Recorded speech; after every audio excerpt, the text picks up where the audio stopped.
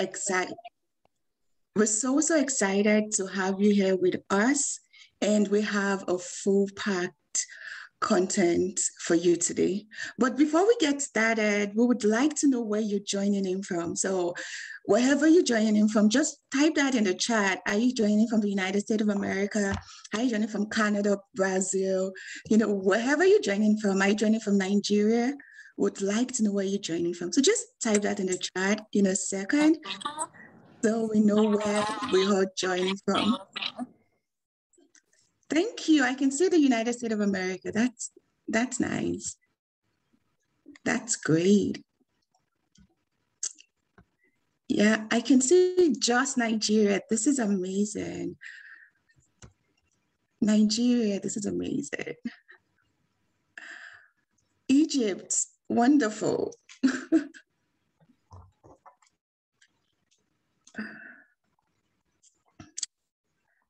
Yeah, we can see people joining from all over the world. This is so wonderful.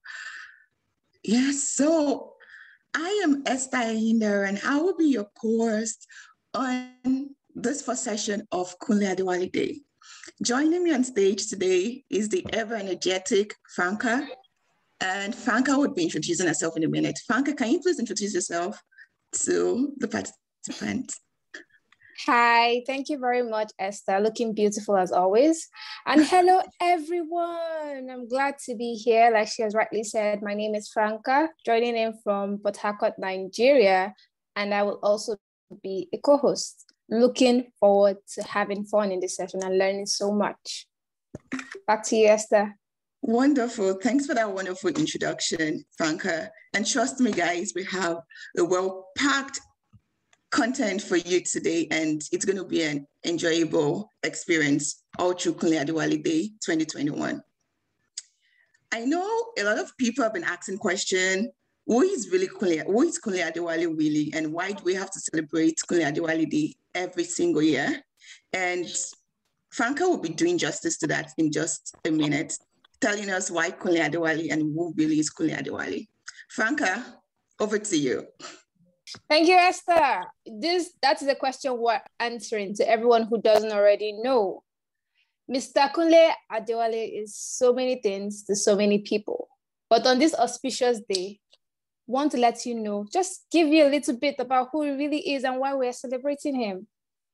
Mr. Kunle Adewale is an award-winning international artist and a young African leader from Nigeria who actively engaged with the community in Cincinnati, Ohio, USA for 11 days.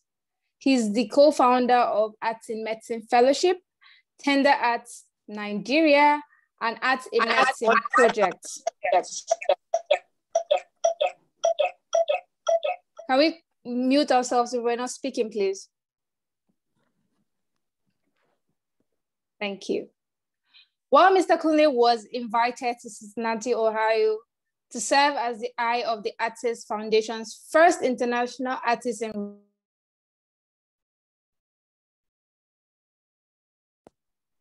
Thank you. I noticed I was muted. Sorry, everyone. So Mr. Kunle was invited to Cincinnati, Ohio to serve as the eye of the Artist Foundation's first international artist in residence. And during this time, he was hosted by Ruth, who is also an international artist in the United States and the founder and creative director of Eye of the Artist Foundation. He stayed with her between August 2nd to August 12th of 2019. And during his time in the United States, he shared artist talks with students and professionals, provided art sessions with patients, caregivers, healthcare workers, and other teaching assistants in the community. If you do know Mr. Kunle Adewale, you know this is just a regular day for him. On the 2nd of August 2019, the mayor of Ohio, Mayor John Cranley, declared August 2nd, 2019 as Kunle Adewale's Day in Cincinnati, Ohio, in honor of his trailblazing career of arts in medicine and the impact it had made. Kunle Adewale's Day is dedicated to serve humanity through creative engagement, in communities in the United States as well as in Nigeria. And a day like this is not just to celebrate him, but to remind us that we are part of the greater good. And we have an opportunity to make the world a better place. Today, we are going to do some sober reflection. We are going to tap into this spectacular man's potential and see how we also can be agents for social change. Back to you, Esther. Wow, that was a wonderful introduction, Franca. Thank you for that wonderful introduction. But as they say, videos speaks 1,000 words. And that is why we would be watching some documentary on Kunle Adewale. The documentary will be taking us through his journey, right from when he was a child to when he made all those trailblazing experiences that Franca mentioned earlier. The first being Kunle Adewale Future as a Change Maker on the Continent of Africa by Ebony Life TV. This documentary was powered by Heritage Bank.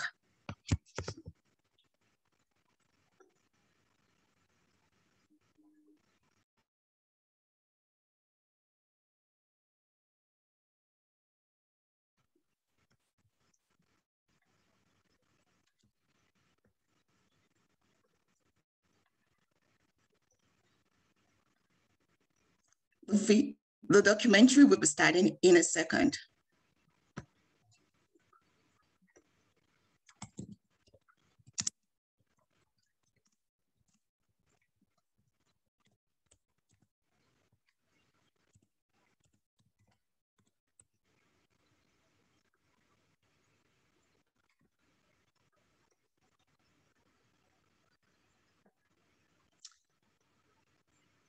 Whilst we wait for the documentary, we know we have a couple of people joined right after we started the session. So can we just put in the chat where we're joining from and just say hi, good morning, good afternoon, good evening in our country's language whilst we wait for the documentary to play.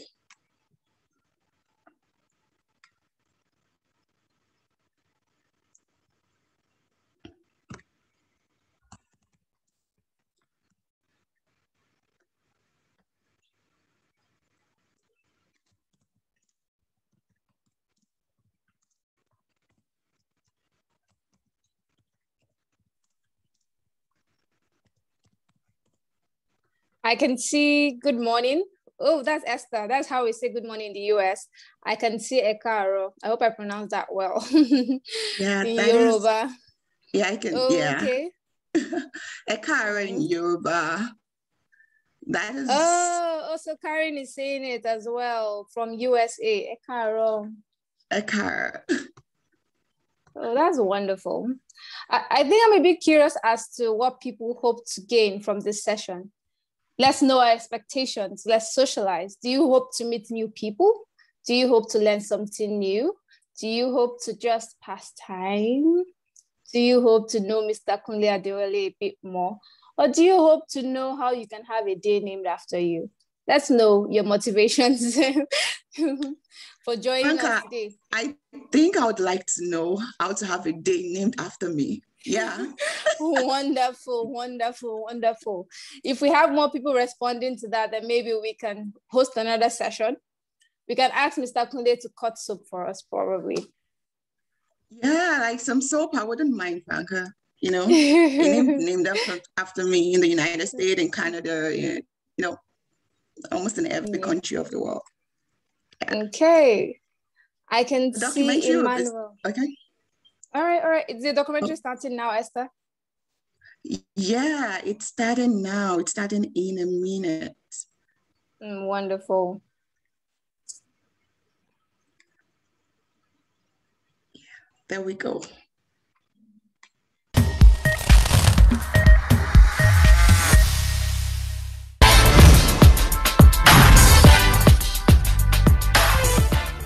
Okay, my name is Kunle Adewale, the CEO, Tender Art Nigeria. I'm also a Manale Washington Fellow. I'm a visual artist. I work with girls, using art as an empowerment for them. I also work with people living with disabilities like Down syndrome.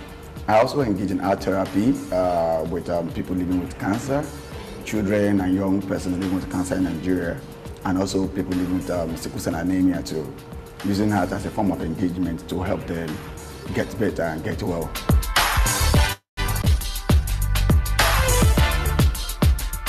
Well, at the time in my life as an artist, I asked myself, what will I do differently? I made that discovery and I ventured into it, working in the hospital space, engaging children and young people living with cancer. And you can see the joy, you can see the happiness. Art is just like a magic. Yeah, I work with children in IDPs camp through ICR's Healing Through Art program. And so far we have reached out to over 10,000 IDPs in Northeast Nigeria through Healing Through Art.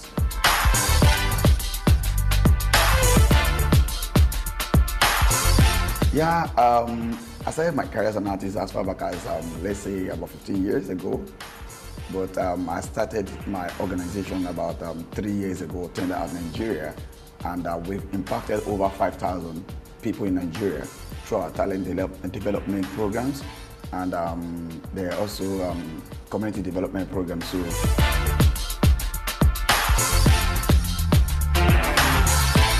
Well, the response has been very, very remarkable. Through our art therapy program, we've been able to fundraise for foundation, and then people come around and see some of these works like, wow, these were done by children who have cancer, these were done by people who have sickle cell. And so it's not about the pain they are going through. The fact is that they can draw positive energy through art and create something beautiful in their lives. Putting money first was the wrong advice that anybody could actually give me, because I'm value driven. You create value, money will flow. The best is to follow my passion and make it happen.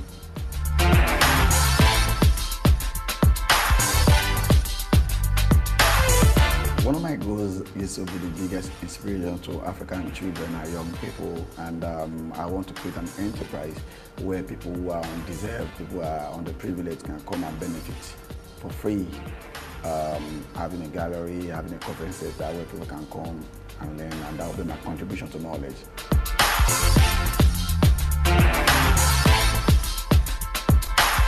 We do have a center. We're presently partnering with Sickle Cell Foundation Nigeria, and where we do our art therapy programs, and we really need support from the government, individuals who feel like supporting the cause of art in helping to improve lives.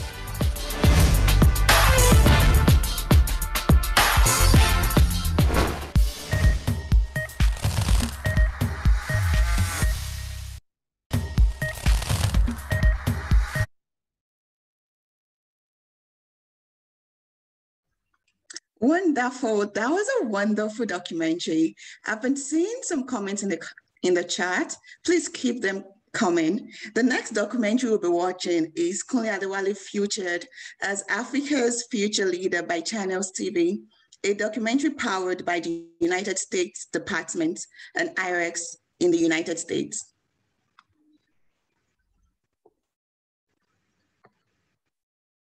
Yeah.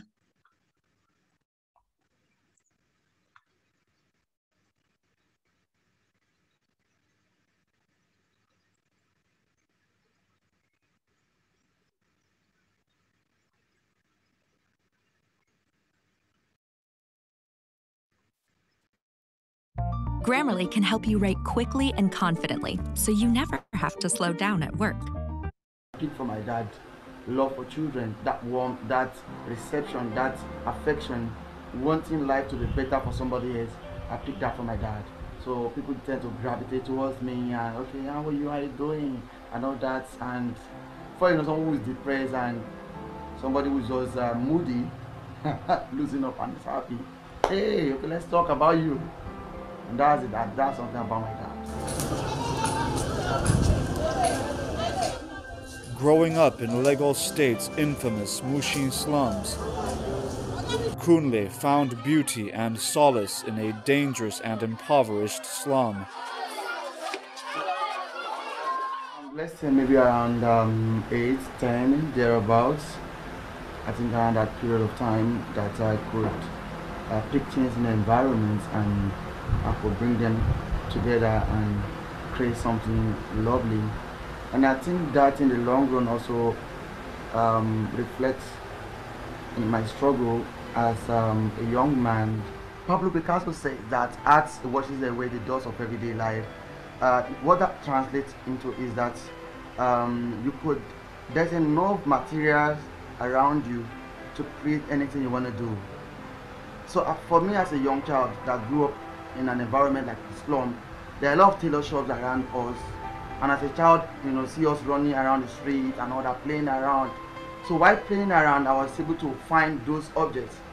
And while I found those objects, I was able to bring them together and use papers, use glue, draw with pencil, cut them with scissors, and start pasting them bit by bit by bit by bit until they become a very beautiful picture.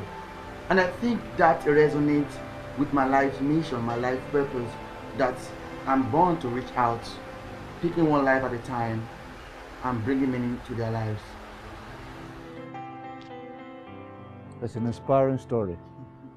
It's, I have to tell you, it's this one is not for camera. It's an inspiring story.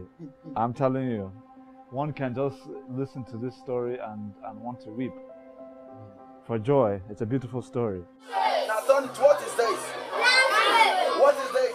After spending many years as a primary school teacher, the U.S. government's Young African Leaders Initiative, YALI, selected Kunle for a 6-week course in America, a moment that would change his life. When I was about traveling for YALI program, I actually resigned. I was working as a full-time teacher in a school. I was a primary school teacher. So I told myself, okay, after I return from YALI, my life must not be the same again. I can't go for YALI program and come back and remain on the same spot.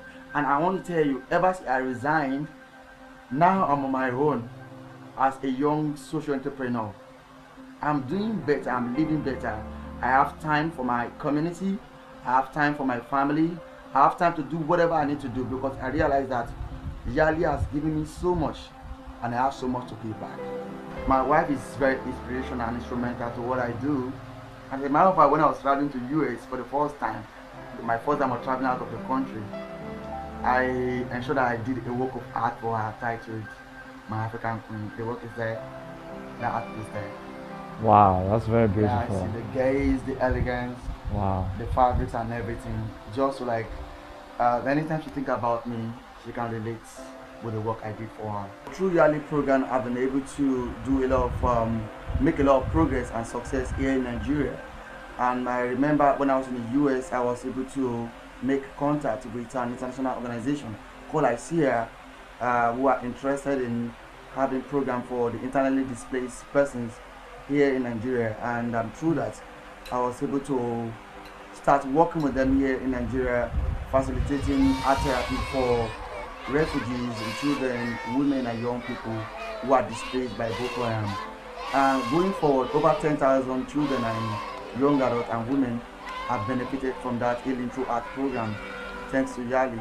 You realize that I told you I work with children who are survivors of Boko Haram. You can imagine I go to an environment that is not really safe as it were, that is dangerous, reaching out to children who are marginalized, children who are victims of Boko Haram insurgency, and trying to see how I can bring out something positive, something beautiful with their lives. Growing up in an environment like Mushin, like a slum, and I never imagined that one day I will be able to go to university, because I don't see myself going to university because of my challenges and the environment I grew up. But the fact is that art has been able to help me to navigate and make progress in life. Art has helped me to be able to break barrier and become established in what I do. Art has been able to help me to discover my essence of existence and be able to touch life and change destinies.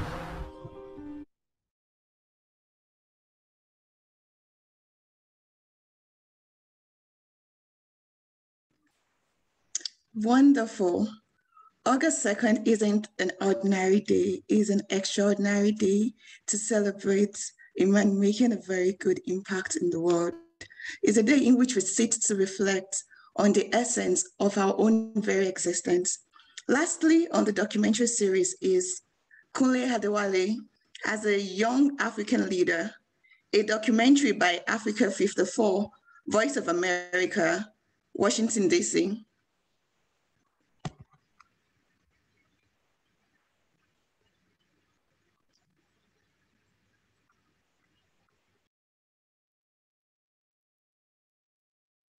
For the voiceless.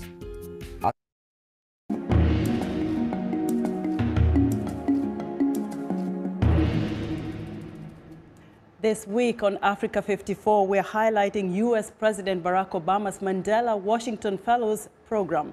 For 1 week at Tulane University in New Orleans, the Yali Fellowship focused on the role of art and civic leadership. We got to spend some time with a Nigerian artist who uses his skills to help build relationships in his home community back in Nigeria. Here is Kunle Adewale in his own words. My name is Kunle Adewale from Nigeria. I'm studying civic leadership at Tulane University as part of Yali program for 2015.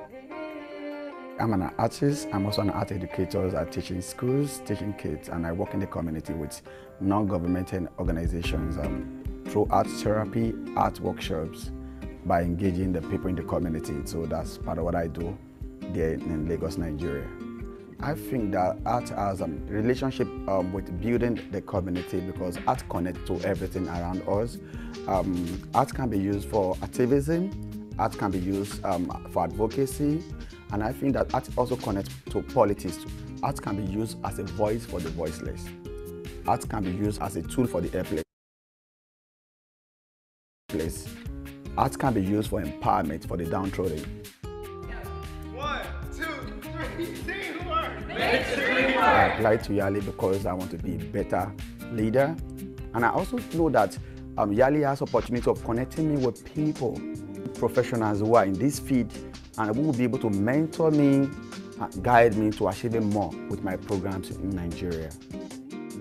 I have opportunity of driving around New Orleans, and for me, it was an awesome moment seeing the mural painting and trying to learn about how the environment is being represented in art. I've been able to see how art connects to history, how art has been used to immortalize people, how art is used to educate people, how art is used to preserve history. Today we visited Whitney Plantation here in Louisiana. I was disturbed, I was in pain, I was crying because these people had no power to free themselves. Nobody could come to their rescue. They were here working day and night, and in the process they lost their lives. And for me, this is a moment of emotion for me that I can't really control. I hope the government will continue to fight anything that promotes slavery in any kind, in any form. I hope the government will be able to stop it.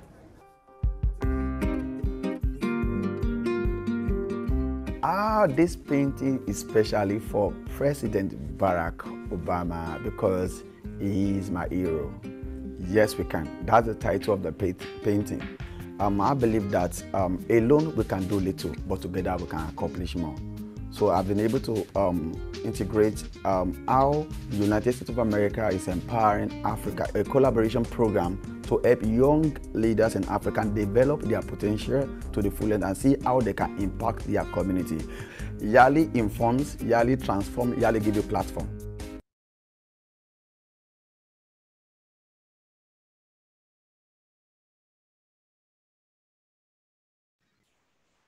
Wonderful. All I can see is passion, dedication, and impact, which is so inspiring, not just to me, but I'm sure to everyone on today's program. Next on our agenda is a keynote address, and this will be taken by Dr. Akinshete. She is the ever-energetic National Director and CEO of Sickle Cell Foundation, Nigeria. So welcome with me, Dr. Akinshete, as she takes the virtual platform. Thank you.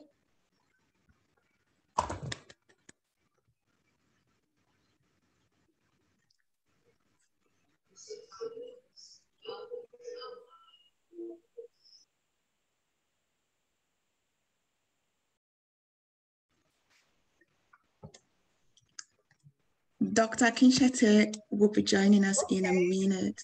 Okay, we have her. Yes, I'm here. I'm glad to be here. The internet has been so unstable here at the National Sickle Cell Center, but I'm really excited. This is a day I've really been looking forward to join everyone. It's a privilege, it's an honor. And I'm sorry I'm not able to show my face, and I'd like to, but I'm told it by my experts here that it will disturb my internet connection even more. So while I have a few minutes, let me just go straight to the point. So I'm excited we're celebrating today Kunle Adewale Day. I remember I did a voice thing for him during I think the first celebration, where I did a small promo in honor of Kunle Adewale, and to let everyone know that we're celebrating Kunle Adewale Day. For me, it's like I'm like a proud mother, and because Kunle and I have come a very long way. Kunle, it was who came to me many years ago, young, straight, to start an internship with us at the National Sickle Cell Center, where we work with patients, children especially, who have sickle cell. And as you know, as many would know, I don't think everyone knows what sickle cell disease or disorder is. Children with sickle cell suffer a lot of pain. The condition is, and the hallmark of this condition is really pain. And as you well know, the main symptom, the single symptom that takes patients to see the doctor is pain. We're living a life of pain almost every day. It's hard to understand. So it was through Kunle's ideas. He was always brimming with ideas. He came to me and said, why don't we start something with these children with sickle cell? And so whilst they were waiting to see the doctor, waiting to have procedures done, they would be in the waiting room and try their hands out in art, coordinated and facilitated by Kunle and his team. And in a short time, my staff have decided to work on the data. How were the patients prior to Kunle's arrival, and how are they doing after? How is our program before Kunle arrived and started working with us, and how has it been after? And Kunle, this is still a surprise to you. I will share this with you at some point. So I just want to say that I introduced Kunle Adewale Day, and I'm still extremely grateful to the mayor of Cincinnati, Mayor John Cranley, who it was that honored our Kunle Adewale by proclaiming August 2nd as Kunle Adewale Day. That was as far back as 2019. So here we are celebrating it in 2021. So it's every day, every 2nd of August, every year will be celebrated as Kunle Adewale Day. And I believe this would not just only be in Cincinnati, it will be in all of America, and definitely here with us in Nigeria. Looking forward to when I know that Kunle, that future, I see you having a national award very soon, I'm sure, by God's grace. Yeah, so this prestigious honor was bestowed on Kunle for his significant contribution and his relentless commitment to the practice of arts in medicine, which has benefited several thousands of people, not only in Nigeria, but also in the United States of America and everywhere in the world. This engagement today is testament to the fact that Kunle is bringing people together from across the globe, from everywhere, different parts of Nigeria. I recall at the beginning of this program, it was our moderator was saying, just say where you're chiming in from, what part of the world. And here we are seeing Nigeria, US, Egypt, and so on. I saw everyone together, even though this is August 2nd, and an honor bestowed on you by the mayor of Cincinnati. You are bringing the world together, and it is really kudos to you. And as usual, Kunle is always brimming with ideas, and I know that this is a platform. This platform that's been given to you, you're going to use it for greater good. And as I say, the reward for hard work is even more work. There's no doubt. And I know that some of the things listed out, art exhibition, town hall meetings, because you do so much, to engage people. One of the things that really has really excited me with working with Kunle over the years is you never say never. I'll talk about the Kunle letters shortly, but Kunle has begun to engage with the government of Nigeria at state level and at national level and even local government levels. And I know that here in Nigeria, that's a model that works for us. When you have public-private partnerships, your initiatives tend to do better because you need that political will from government. This sort of thing he hosted the first ever conference on arts in medicine. It was held here in our National Sickle Cell Center. So Kunle is becoming a household name across the country. And then the various governors of various states would like him to work in their states and then of course at the national level. And like I said, Kunle, anytime soon. It's a question of recommendation and you have this, definitely deserve it. When I say Kunle, I say K for knowledgeable. There's so many adjectives, but I think of some words. When I see Kunle and I say K, I think of knowledgeable. You are unstoppable. N, never say never. He never says never. L, you're a leader. You're a leader and you nurture younger ones to becoming leaders. E is for your energy, very energetic. It's infectious and his enthusiasm for life and for work is infectious. And I know I'm just really in awe of the things that you do. I cherish you. And like I said, I'm a proud mother, really, when I think of you. And I know that you're going to use this platform for greater good. I'm so glad that everyone has come together at this table, as it were, to celebrate you. So Kunle, kudos, and the honor is just the beginning. You're going to the beginning of many more to come by the grace of God. So I wish everyone a wonderful celebration today.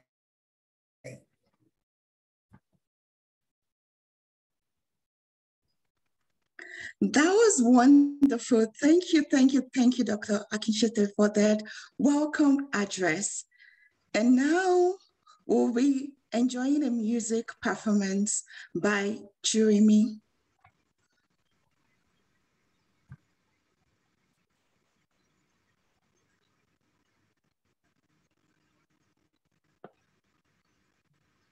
Hello everyone, welcome to the Kunle Adewale Day 2021.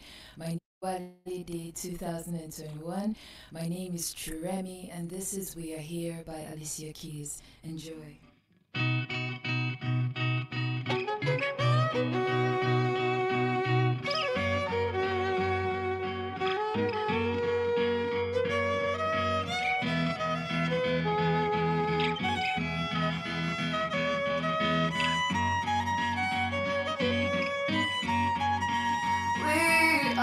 Here, bums over Baghdad, trying to get something we never had. Let's start with a good dad, so real but it's so sad. While we're burning this incense, we're gonna pray for the innocent. Cause right now we don't make sense.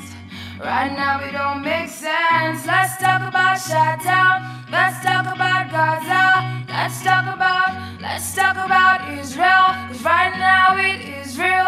Let's talk Nigeria in a mass hysteria. Here our souls are brought together so that we could love each other. Sister, we are here. We are here for all of us. We are here for all of us. Oh, that's why we are here. Well, we are here. We are here. Oh, oh, oh, oh, oh, oh, oh, oh, oh,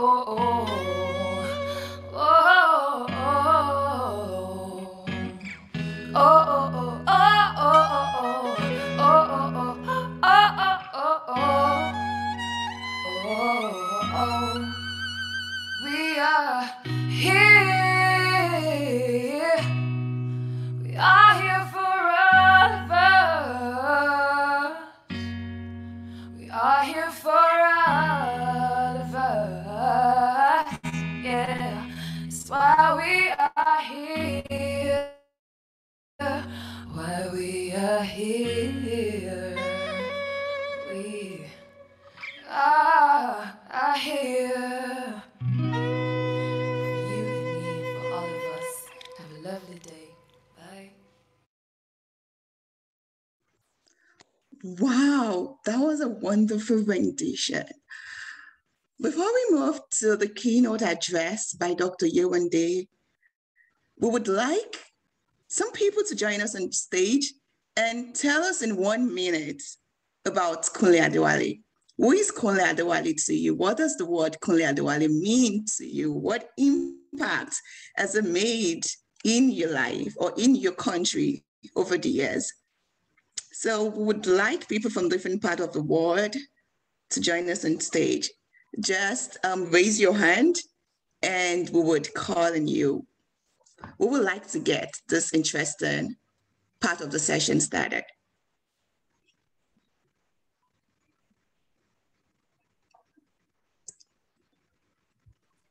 Oh, I can see your hand. Yeah. Okay, so we would start with Elewah Emmanuel. Please go ahead, Emmanuel.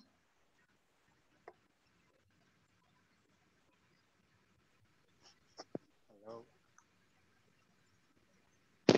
Sorry, what's that? Hello. Hi, Emmanuel. Can you hear me? Yeah, we can hear you. Go ahead, please. Yeah. Good afternoon. All right, so Mr. Kunle Adewale, I got to know him through one Mr. Ehindero as a young artist that I am. So for me, Mr. Kunle Adewale is currently living the kind of life I wish to live as an artist. One of the things that is quite inspiring for me is the fact that after he had finished his education, he asked the question that what was he going to do specially? What was going to distinct him? And currently, his art currently is he's just like a mentor to me. Like most of the things he's doing is what I'm doing currently on a grassroots level. So it's very nice to have heard about Mr. Kunle Adewale, and I'm encouraged that what I'm doing as an artist is not, when you are doing something you think is it's not what everyone in your community is doing. You look so different, but when you see someone like him and he has now taken it to a peak, right?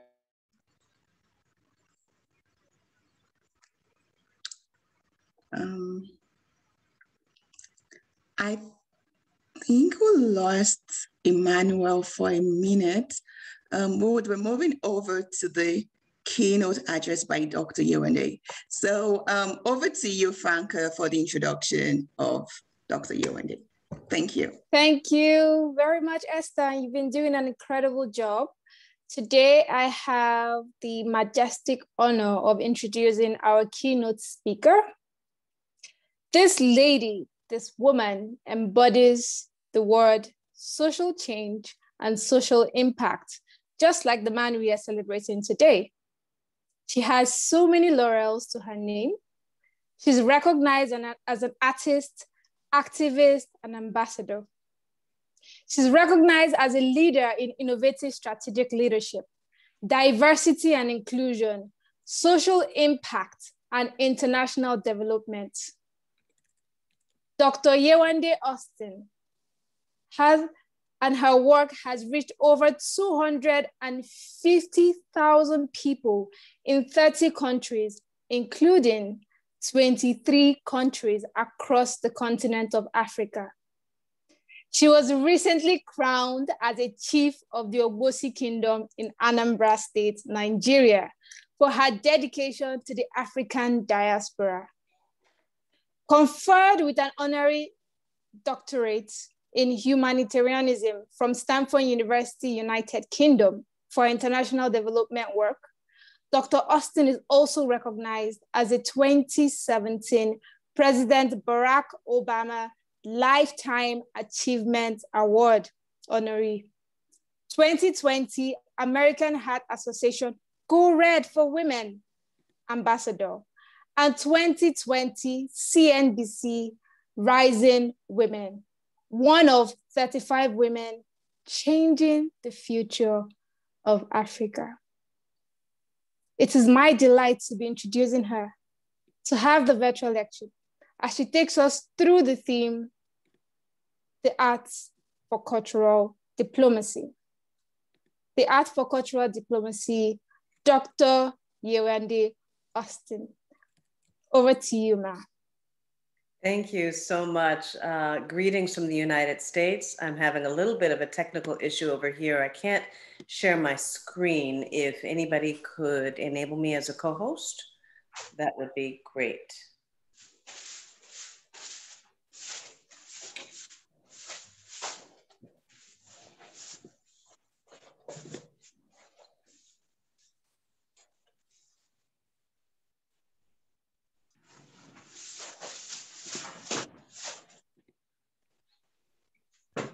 So I think it's not giving me the option of making you a host, and I'm wondering why that is happening. Let me see. Whoa, amazing. Franca, can you do that from your end? I believe if I'm not mistaken, is Mr. Adetayode as the host. I should be the host. It shouldn't be the host, so I don't know why. That's what she could just make her co-host. I think it's Mr. Adetayode. I can see it from here.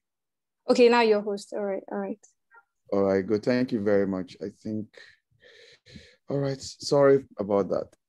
It's okay. We're all creatives on this line, so we know we have to innovate sometimes and shift. Okay, I just see a sign now. It says I am a co-host. Give me just one moment.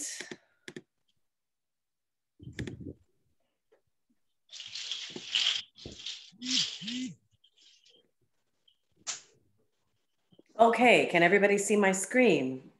We can give it a little thumbs up. Okay, wonderful.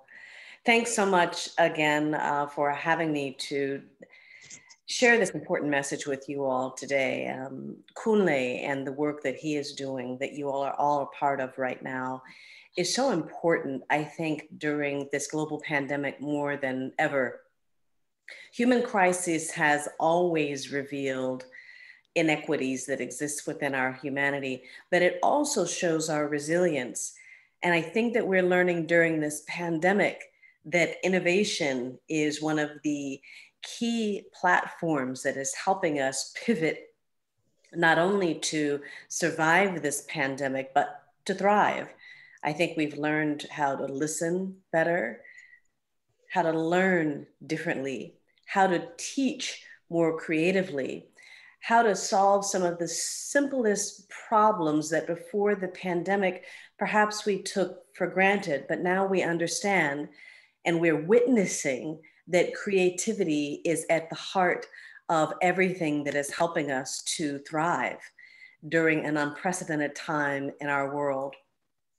You know, one of the greatest inspirations in my life has certainly been Harriet Tubman. She once said that every great dream begins with a dreamer. Now, most people know of Harriet Tubman as an enslaved African-American in the state of Maryland in the United States. She was born into slavery, both of her parents from the continent of Africa. And in the 1800s, Harriet Tubman was expected to be nothing more than a slave. Now, we know the story. She went on to free thousands of enslaved Africans at the height of the transatlantic slave trade, but Harriet Tubman was much more than an abolitionist. She was an agriculturalist. She knew how to identify the right vegetation as she freed slaves from the South to the North to their freedom. She knew how to avoid the berries that were poisonous. She was an ecologist, which meant that she had to know the land which she escaped through.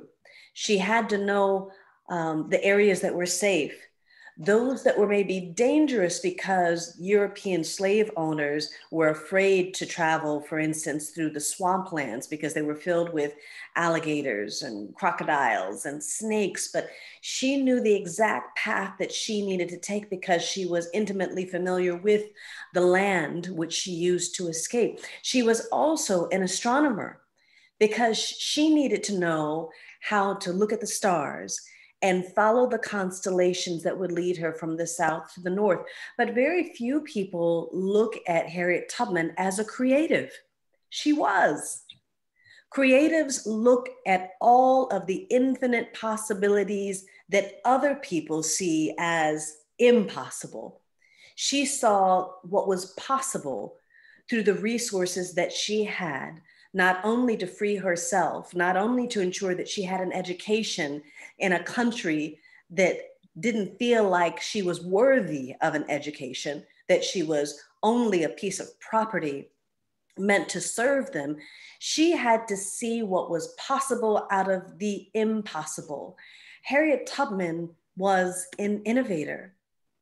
And so Harriet Tubman taught me at a very early age, not only how to dream, but how to use my creative sensibilities to make those dreams come true.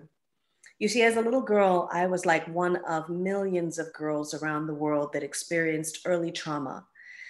My mom saw me struggling, but she taught me two lessons that would forever change the way I looked at myself and the world. She taught me, one, that I didn't have to be defined by my circumstances, and two, I could become better because of what I had overcome. Little did I know those were two principles of someone who thinks creatively, not to be bound by your circumstances, but look at all of the infinite possibilities that exist outside of those circumstances. Those two lessons served as the ethos of work that I have conducted, using creativity as the hub of everything that I do to transform communities internationally. It taught me how standing for the rights of others, as I'm here 11 years old, marching against apartheid in front of the South African embassy.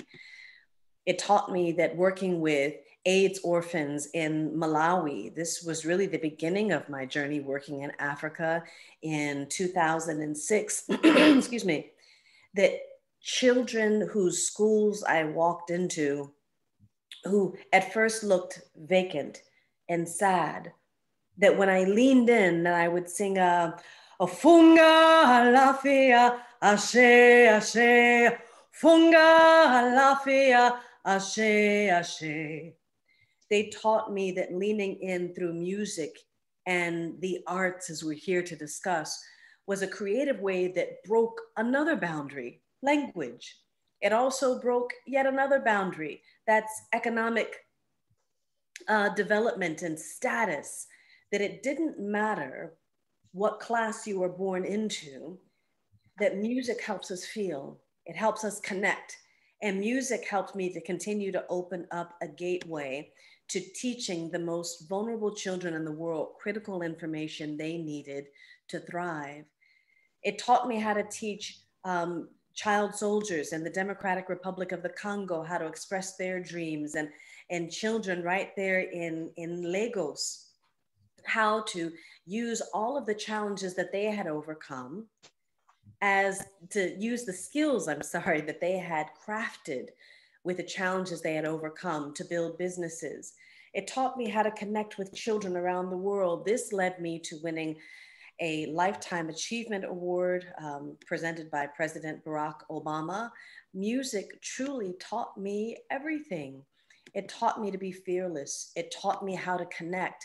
It taught me during a time when we thought that social activism was no longer necessary with the election of President Obama, that it was still important to fight for the rights of others around the world. It taught me, just like the pandemic has taught all of us, that we can no longer afford to subscribe to an idea that a problem is someone else's, but it's ours to solve together. In less than 30 days, the coronavirus spread from China to the entire world. it shut the entire world down for a moment.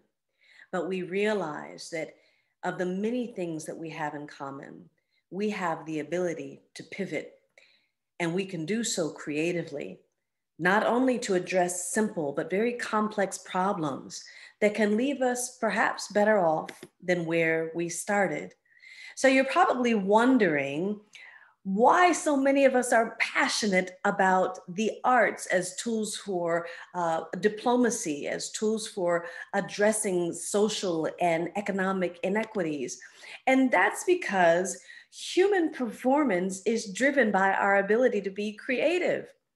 If some of you were convinced that your IQ or your intellectual quotient was the most important, meaning how smart you were, then unfortunately you have been fed a lie. Science actually recognizes that our intellectual quotient only accounts for 15% of the skills that we need to solve problems. But look at this diagram. Here you see that creative thought comprises 43% of our ability to pivot, as we're recognizing right now during the pandemic, and create sustainable solutions. And our EQ, or our emotional quotient, is 42%.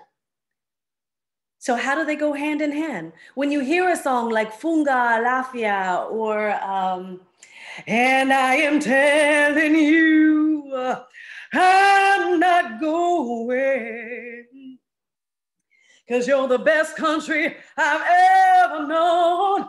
There's no way I could ever go. Nigeria, there's no way. No, no, no, no way. I'm living without you. It's because when we're creative, our creative expression has the ability to tap into what? Our emotions. And if you, my friends, can use your creative abilities to tap into someone's emotions, then you have opened up a gateway to infinite possibilities. And so through this understanding, I created a methodology that I call creative socioeconomic transformation, the process of synthesizing innovative solutions to social and economic challenges through creative strategies. Yes, just like Harriet Tubman, and just like so many of you who have had to learn how to pivot to find the possibilities that exist within the impossible new world that we have been thrust into, your creative sensibilities help you solve everyday problems. I use creative thinking to empower vulnerable children in spaces of education, secure housing, food security, healthcare, teaching job skills, teaching vulnerable communities how to be economically sustainable. Uh-oh, can you hear me? Okay. Through creative thinking. Now, there are 3 C's of leadership that I teach. And when we talk about creativity, we have to talk about leadership. The ability to see what's possible in the impossible requires leadership skills. But you may be surprised to know that the World Economic Forum says that creativity is the single most important skill needed to solve the world's greatest challenges. So what are those 3 C's? Starting with compassion. When we talk about compassion, we're talking about addressing social and emotional impact, having compassion for others. As I said earlier, that we can no longer subscribe to an idea that a problem is someone else's, but we must lean in to the challenges that other people experience. We must tap into our heart and understanding that if we identify and can master our emotions, we can use that emotional understanding to solve the biggest social problems that exist in society.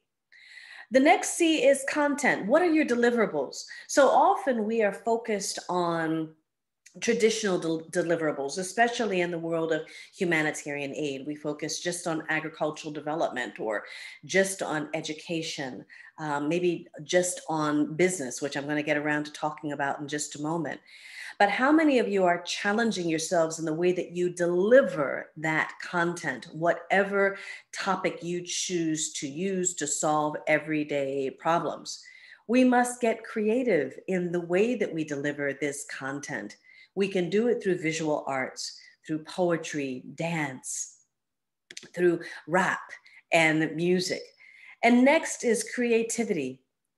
The most important leadership skill that you have is creativity. We must innovate beyond some of the traditional ways that we understand how to solve problems, but it's up to you to deliver them. So I thought it would be helpful to take you through a case study of how I have used CSET, Creative Socio-Emotional Transformation, to solve one of the biggest challenges that I have in my career, and that is creating a sustainable rehabilitation community for Boko Haram conflict survivors in Nigeria. So in 2015, my organization, the Change Rocks Foundation, then known today as Change International, was the first in the world to provide emergency education relief to Boko Haram conflict survivors in Abuja, Nigeria, in the Durumi camp. When I got there, I saw that there were hundreds of children that didn't have access to formal education. And while I was told that I was going to work with an older population of teens, I found out very quickly that there were little children that were in dire need of structure. They were in need of understanding not only their 1, 2, 3s and their ABCs, but how to use this core academic content that we very often take advantage of and learn how to integrate that into problems that I felt that they needed to be equipped to learn. Here you see me teaching them a lesson in leadership. What I didn't understand is that through a creative process that I would come to develop one of the very first rehabilitation communities in Nigeria that would provide conflict survivors with a bevy of critical resources that they need to create change. Here are some of the challenges that I'm facing. Unfortunately, there are over 15 million children worldwide that are forced into child labor. Many of those children are across Nigeria, forced to beg for money and food, making them, however, more vulnerable to human trafficking. Unfortunately, 40% of children are at risk of becoming human trafficking victims in Nigeria.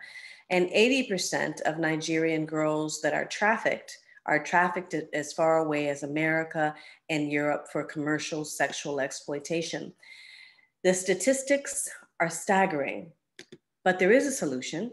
And I want you to just take a little peek into how I'm using a creative approach to empowering vulnerable children in Nigeria and around the world. If you can give me a thumbs up if you hear the audio, please, just to confirm. I can't save you, but I'm going to teach you how to save yourself.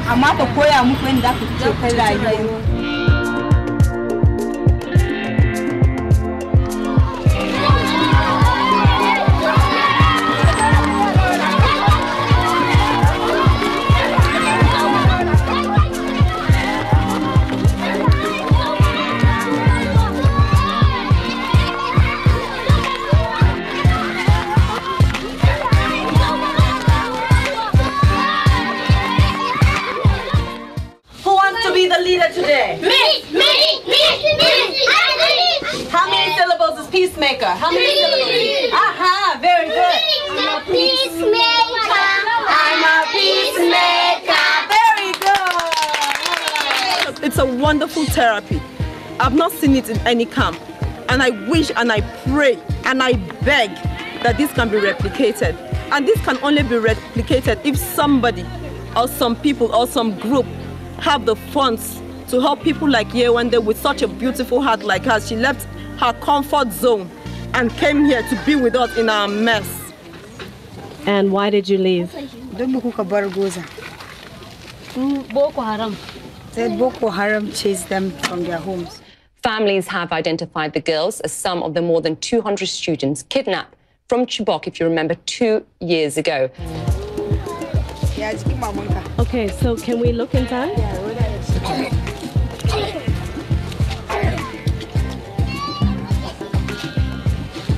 So how many people live in here? There are 8.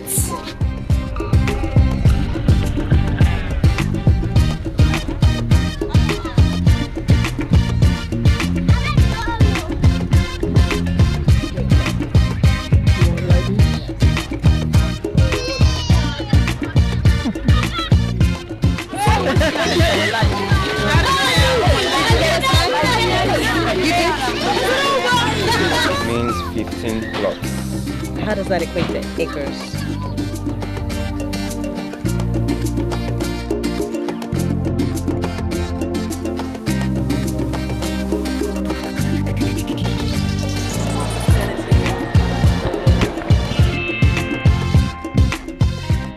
This is a business run by all of these women, IDPs that escaped Boko Haram but had not given up. 2 months ago, I started teaching them social entrepreneurship online, and this is the result of that concept.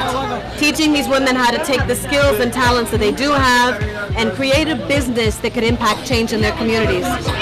You have to know why your product is better than anybody else's product. What's another reason? Quick. Another reason. Cost effective. Cost effective? What else? Please assist Yewande to assist stuff as well, because she can't do it alone, you know. She can't do it alone. I've personally funded this work with refugees and trafficking victims for almost 3 years. But now I need your help to build this transformational rehabilitation model. This is a humanitarian crisis that affects all of us. Did you know that more than 200,000 victims are trafficked from Nigeria to America and Europe? Your donation will help me protect, educate, and shelter refugee children, raise awareness about global human trafficking in my documentary, Amazing Grace Freedom Song, and give these families a chance to change the world. I wish someone could hear me, but they only turn away. I know I could do better if I only had a chance. Give me one more time. I need one more time to mend all my ways. I need one last time to end the suffering.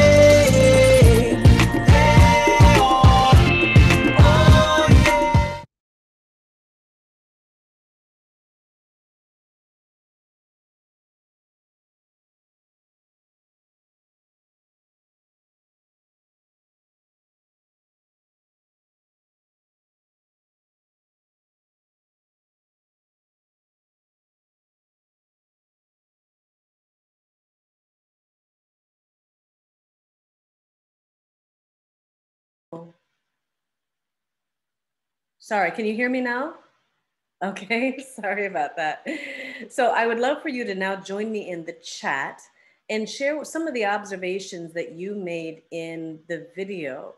Did you recognize some of the ways that I use creative expression, creative thinking as ways to engage the participants that I work with?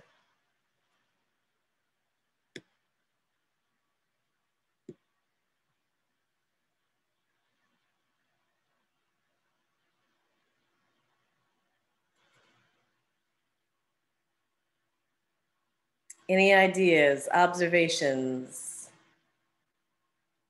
Uh-oh.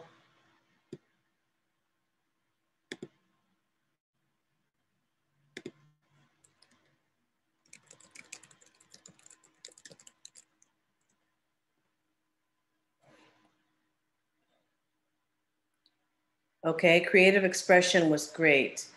Defining leadership roles and allowing children to participate. Yes, very important. using the arts and entrepreneurship, identifying a problem, securing a safe place, long-term plan that's sustainable. You like the first thing I said. I don't know what I said. Adewale, what did I say? I look at that. Oh, they were looking up to me. Okay, yes. The first thing that I said in the video was, I'm not here to save you. I'm here to teach you how to save yourself, right? That's a very important concept that I teach in vulnerable communities internationally, because, you know, humanitarian aid has also created inequities around the world. And that is this thought that people who live in poverty should depend on other people to save them. No, I'm teaching the people that I work with the creative skills that they need, right? Think creatively about how to solve the problem yourself. Because when we empower vulnerable communities with the skills that they need, what's happening? Does anybody know? They feel joy, right? When you feel more joy, that means that you are stimulating more endorphins that do what? Combat chronic illnesses like depression, right? Chronic physical pain. It also helps to do what? Develop neurons. Kunle knows that. The more that you engage someone in thinking critically, develops and stimulates the growth of more neurons, which helps the people that I serve to function better, more efficiently, independently. I now have taught Boko Haram IDPs that I work with, they're helping me build the village. I don't have a massive team in Nigeria to do that. I've been teaching them leadership skills. And through that process, we are now getting ready to break ground on the village, and they are leading. They will do the building. I have given them the skills, I'm giving them the framework, and they will do the work, which will then do what? Create more ownership, which will then do something else. Teach other people how to do the very same thing that they're doing. So creative thinking, you see, here we see, great message, connecting to the people the way that matter most, teaching the people creative entrepreneurship strategies like unique selling points, nurturing their creative ideas. Other great contributions here to the conversation, right? Because many of the Boko Haram conflict survivors I first worked with said, oh no, we can't make that, because we're not good, right? We come from Borno, we're not very creative, until I taught them how to think more creatively. Can you teach somebody? Okay, thank you, Franca. Can you teach somebody to be creative? You can, and I'm gonna get into showing you some of that. So here are some of the points that I recognize certainly in the video. The delivery methods that I use were different. Witnessing their emotional response, their physical response, right? When the children felt more joyful, they moved differently, they behaved differently, they started making different choices. The economic impact and learning outcomes are always that I was able to generate results through a creative framework. Our sustainable model looks something like this. To the very upper left-hand corner, you see, we have displaced families that we will provide secure housing for. Then they will receive both medical care and psychosocial support, job training and education. We will develop a farm there to manufacture and process the food and distribute that so that it is sustainable. Have a lodge on the premises so that professionals can come and observe and teach. And then before we resettle our families into local communities, we will provide them with microloans, because social entrepreneurship will be a very important part of the training that we provide them, and then bring in the next family within 1 year. I'm going to keep going through here because we're quickly coming to an end, because I could talk about this all day long. But I wanted to show how, again, creative thinking is helping in an area that I call economic inclusion, ensuring that vulnerable communities are included within the economy. All too often, vulnerable people are excluded from the economy. We think because they haven't had access to formal education that they don't have anything to contribute, and it's just the opposite. When I first started this program, I started by teaching the women social entrepreneurship, how to build their own business. They learned how to build business plans. I paid for them to take sewing lessons, and we made reusable sanitary napkins, and they turned this into making spices. And I taught them marketing, and they developed a poultry farm, and they've learned how to farm with ginger, and released Freedom Pads, the very first reusable sanitary napkins manufactured by and distributed by IDP women in Nigeria. I thought we were really doing something amazing until we hit the pandemic, and they leaned on the skills that they were taught, and they did something magnificent. They turned the 4 businesses that I invested into 10 businesses. Yeah? Alheri Turawen Wuta, right? Incense, liquid soap, shampoo, chili peppers. And now they have the Women of Alheri Empowerment Group, where they are empowering over 100 other women how to do what they do. The impact of teaching people how to think creatively, how to solve everyday problems is endless. It helps to increase the GDP, reduces crime, reduces rape, abuse, and human trafficking, which is the point of the community that I'm developing, improves health. Too many of the women that I've served there, unfortunately, have given birth to stillborn babies. Sadly, some of the girls that I've worked with have been forced into early marriages, but we're reducing the cases by empowering the women and children. We're increasing workforce development, but most importantly, social stability. And so with that, I'm gonna have to wrap up here in just a moment, but for anybody who thought that connecting the arts to social change is a far reach, I wanna challenge you that when we think about an artistic skill like singing, we're teaching people how to communicate better. When we teach something like conducting, we're teaching people how to be leaders. Drawing teaches problem solving, how to create something out of nothing.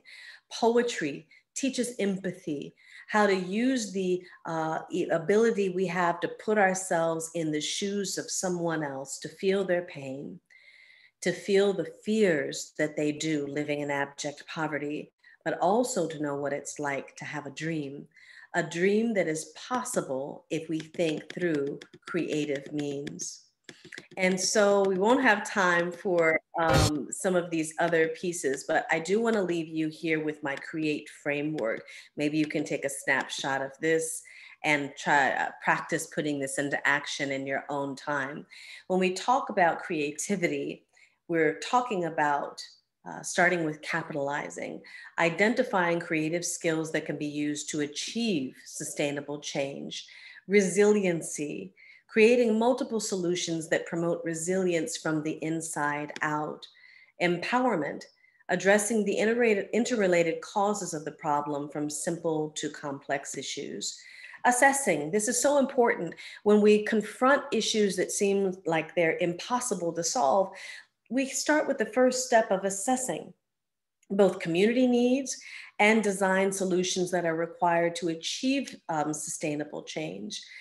Next, we have to focus on transforming, developing a plan that doesn't just fix a problem, but transforms the entire process. This is my goal with Alheri Village, not to create just another IDP camp or a refugee camp, but to change the way we value and manage and empower vulnerable communities.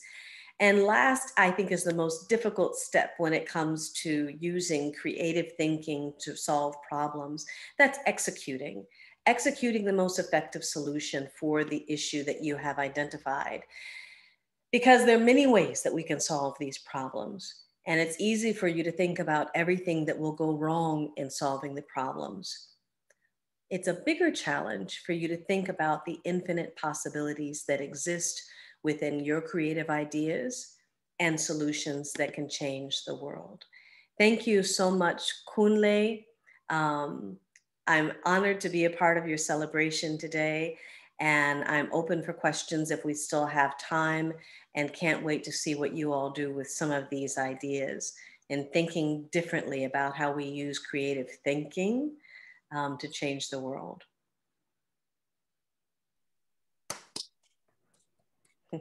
Thank you. Thank you so much, Dr. Austin. That was indeed a powerful session. We don't really have time, but I would have loved to get one question from the audience. I don't know if anyone has a question. We can just take one.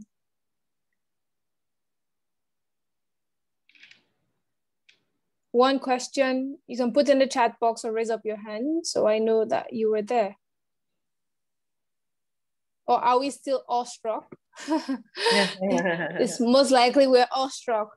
It was very easy to understand, easy to follow, and you're an amazing teacher.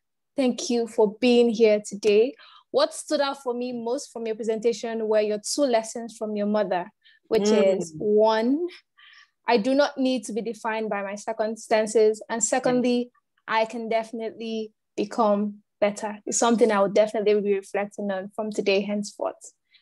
Thank you so much, Dr. Austin. I see nobody else has. I'm going to interrupt you. I'm going to ask sure. a question. Yeah, definitely. First and foremost, I want to thank Dr. Yewande Austin for making it today. I know for almost like about 5 years now, we've been trying as much as possible to connect.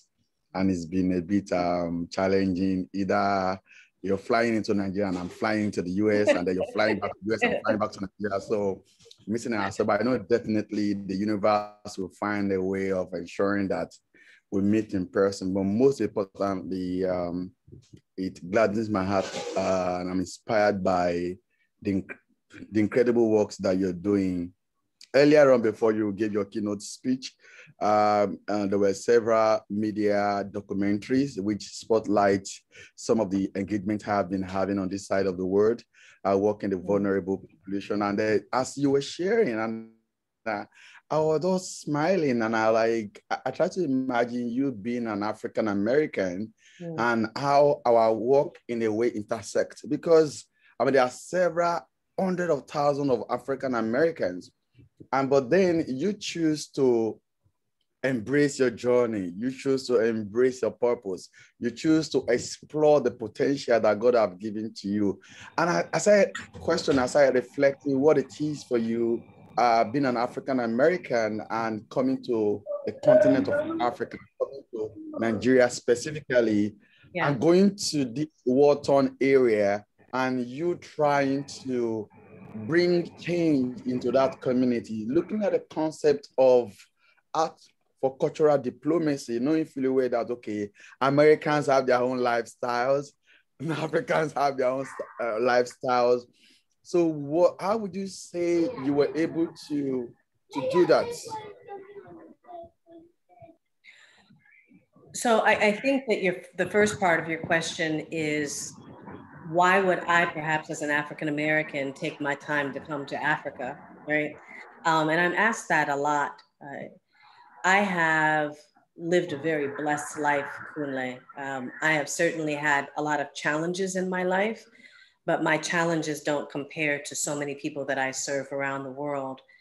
And the very first time that I came to Africa and I saw that I was not just teaching children, but I saw the response to those children. It was such a visceral, deep, and powerful response. I thought, if I'm going to do this work for the rest of my life the way I dreamed of doing it, I want to work with communities that aren't taking for granted rather, what it is that I do, but they're taking advantage of it. I saw these children, one trip after the other across the continent, who were not sitting still anymore. They were putting into action everything that I taught them. And so while I love doing this work in the United States as well, I must say that there is a very different mindset on the continent. Yeah, Karen, you're agreeing. There's a different mindset that says, give me what I need to be the change I want to see. Somehow we have still not, recovered from slavery in the United States. You see here now, 400 years later, even in the midst of abject poverty that such a large percentage of Africa still struggles with, there is something about awareness of self, of culture, of tribe, pride in who you are. Pride in who you are that changes the demographic of the people that I work with. You saw in Abuja, for instance, I funded 4 businesses. That's it. I funded more than that, you understand. I funded staff and travel and food and education and things of that nature. But in terms of the businesses, after I taught those women how to build business from the ground up, 4, they turned it into 10. Those 10, they turned into an entire empowerment organization. I didn't teach them how to do that. I didn't tell them to do that. They knew that knowledge is power. We have to spread this to other places. And so, you know, I would challenge anybody who works in these spaces to not only not be inspired, but be compelled to do what you can do for people who are doing the work. That's the simplest way that I can explain it to you. The deeper explanation is that I am African. So I have, through my DNA analysis, discovered that I'm over 30% Nigerian, and my ancestors are from the Congo and from Mali. And while I have been mixed with European blood, my heart is in Africa. So I'm still waiting for some of my African-American peers to catch up and understanding that we are all African. The very first remnants of the first woman to ever inhabit the earth was in sub-Saharan Africa. So I feel much like the message that I've tried to convey about a mindset that we must change in this pandemic is that I don't see Africa as something special I'm doing over there. I think that my brothers and sisters on the continent are still my brothers and sisters. I just happen to work with a lot of people on another continent that are still my brothers and sisters and who are depending on me to teach them how to disrupt poverty and write the next chapter in their lives. So I won't go on and on. Thank you so much, though, Kunle. This has been amazing, and we will meet again one day. Definitely, I love what you said about like empowering the communities. I know there are several stereotypes that, you know, for some people when it comes to Africa, it's more of spotlighting poverty, what is not working. You know, the media always tell us what is not going right in Africa. Sure. And so rather than amplifying what is good, what is great, are the potentials, rather it's the other way around. So, but I love what you're doing in terms of how you plug yourself into the community. And most importantly, how little thing can become big change.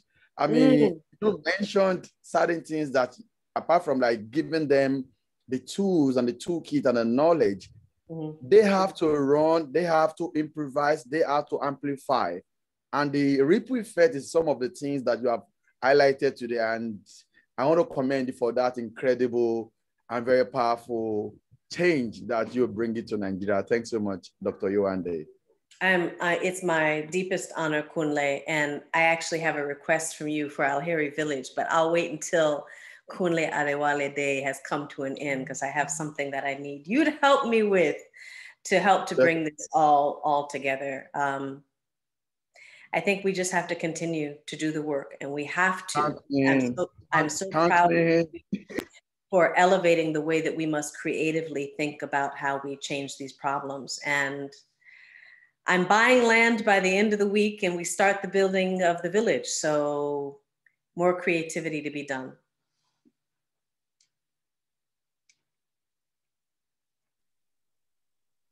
Thank you, and thank you. No amount of thank you would ever be enough to say to you. With that, we'll actually come to the end of the first session of Kunle Adewale Day. Is Esther still on the call? Or I can see her in the chat box. I can see her in the chat box. I've had a fantastic time. I have learned so much. I have been charged to go out and be a dreamer. I can just say, wow, Franca, wow. Like, I need to sit down, re-examine my life. First is how to be an impact maker, how to have a name named after me, either in the US or whatever. And number 2, how to build another village like Dr. Yewande Austin, you know, how to make an impact in the world, thinking outside of your own self, like how can I use my gifts to impact the world? positively. That was wonderful, Franca. That really was. And just to answer the question of how can you have a day named after you, I think I realized the hack when Mr. Kunle put it in the chat box, or someone put it in the chat box, that when you offer value, everything else would follow. So I think that is really the core message today, that offer your value and everything else would follow. So that we don't eat in too much into the next session, which supposed to have begun by 3:15, but I believe we'll be beginning by 3:30. I want you all to hold on because it's not over yet. We have a power-packed day for you all. And the next session will be anchored by the very lovely Onye, who is on this call as well. If you enjoyed this session, you definitely want to stay for the next. All right. I can see the music's about to start playing. My name is Sinmidele, and I'll be singing for you today. This is a song that I wrote. It doesn't have a title yet, but okay.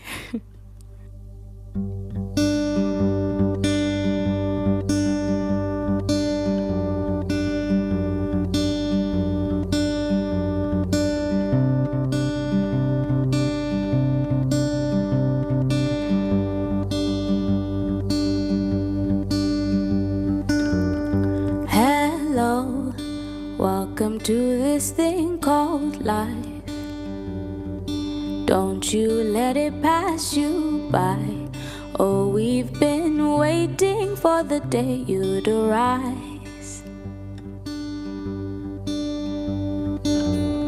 They say the journey of 1,000 miles begins when you take a stride, so take a leap on this road of possibilities.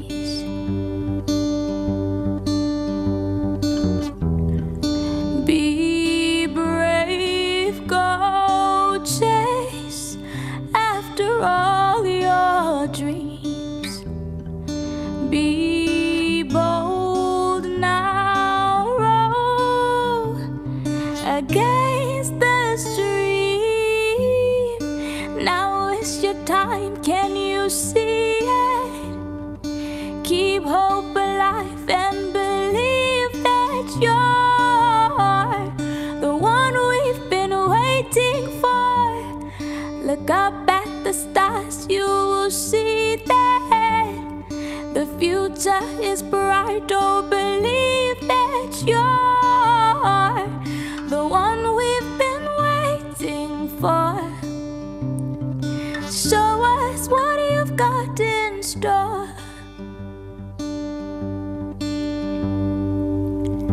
Hello, welcome to a brand new day. Don't worry, it is not too late. Shake off the dust, don't let the sun go to waste. Oh, be brave, go chase after all your dreams. Be bold now, row against the stream. Now is your time, can you see it? Keep hope alive and believe that you're the one we've been waiting for. Look up at the stars, you will see that your future is bright. Oh, believe that you're the one we've been waiting for. Show us what you've got in store.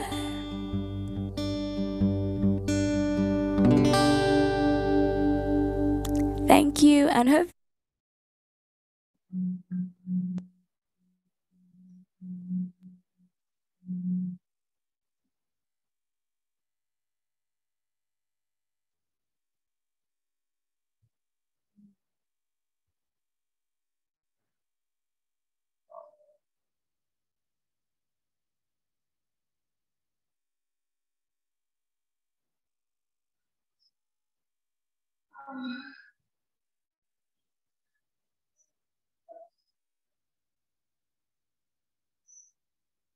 Okay, hello everyone. Good afternoon.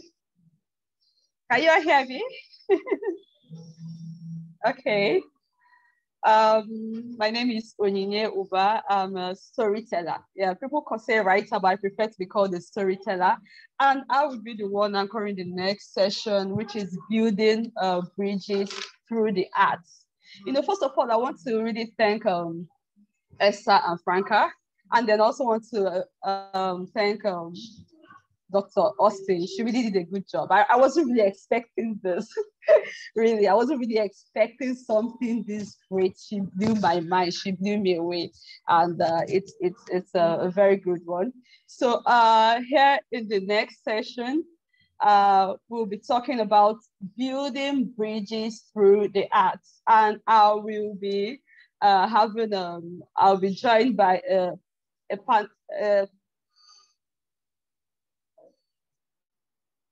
sorry, can you hear me? My network is acting up. Yes, we can hear you. Oh, okay, that's fine. Sorry, my network is acting up a little. Okay, so I'll be joined by three wonderful people with a very rich profile. And I mean, you know, one of those, when I was told I was going to anchor this session, I had to, you know, look up the profile of these people, and I was blown away. So first of all, I would like to introduce, make an introduction about Annie Ruth. Now, Annie Ruth is the president and CEO of the Eye of the Arts. She's an award-winning and internationally respected visual artist, poet, and author with over 40 years experience in her field. 40 years. That's like some years before I was even born. And she creates work that celebrates the human spirit and travels to venues across the globe using her gift to reach audiences from all walks of life. She has a passion for mobilizing the community and promoting reading and literacy. And Annie Ruth is best described as a Renaissance woman and a catalyst for community engagement. Also here in our panel, we also have Bakare Mubarak. Bakare Mubarak is the tallest model in the sub-Saharan Africa, as judged by the modeling scouts and practitioners. You know, that has been a record that he has held since 2016. I guess when he joins us, he will tell us his exact height. I'll be very interested in that. And he's the co-founder of X54 Limited. And he is also the ambassador of Business Liaison, Culture and Education for RGCC, pardon, I beg your pardon. And also we have Dr. Manale Elewah. I hope I pronounced that well. Okay, Dr. Manale Elewah is the founder of Art to Care Egypt and board member of Global Arts in Medicine Fellowship. Arts in Medicine Fellowship is an international non-project program with the goal to support and strengthen the power of artistic participation in elevating individual pain and improving health and psychological outcome for the patients, family, and caregivers. And she studied therapy counseling at Dublin Art Therapy. And she also studied environmental engineering at the University of Washington. So, sorry. 1 minute. So, obviously, I have a very, very powerful people here to join me. So let me start with you, Miss Annie Ruth. Apart from this, I have read your profile, very rich, but I also like to ask you a simple question. Who is Annie Ruth? I want you to answer that. You know, I have read your profile, you know, but I want you to tell us something extraordinary about you that the world has recognized? Oh my goodness. Well, first of all, Annie Ruth is a beautiful sister who is a child of the Most High, who I realized that my gift was poured into me to pour into the world.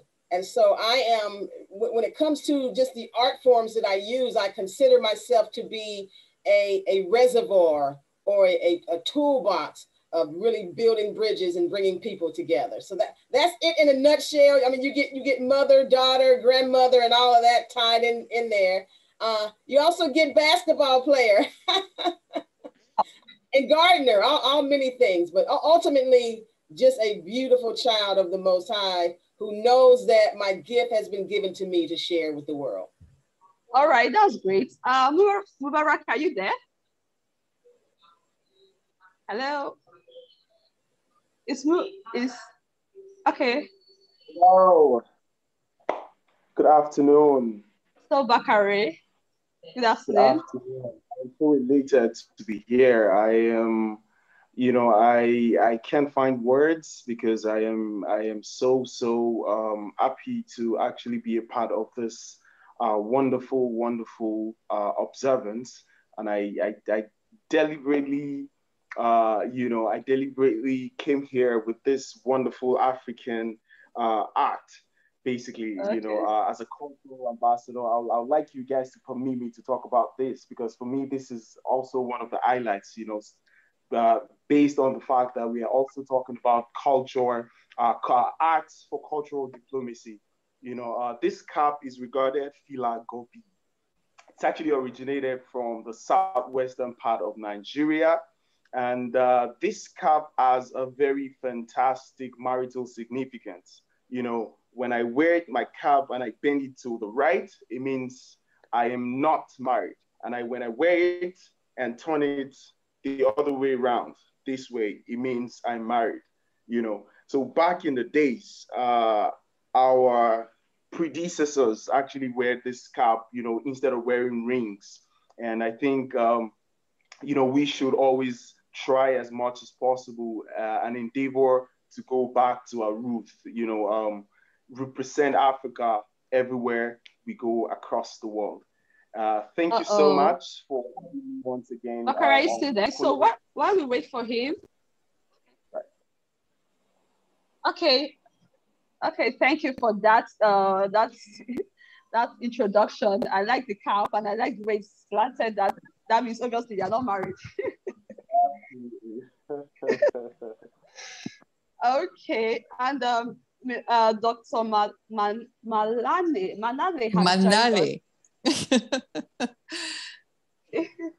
Okay, can you say, yes, we have read your profile, but can you tell us what's special about Dr. Manale that everyone would like to hear? What do you think that is special to you that, what do you think is special to you that the world has recognized? That's a nice question. I think we all understand that the world could be seen through the eyes of artists. And that's why the artists help us to do and to show like a storytelling. So I'll tell you one nice story. We all know 1001 Nights, which comes from the old history. We all know about Shahrazad. And guess what about Shahrazad? She was the first creative arts therapist in the world. And why is that?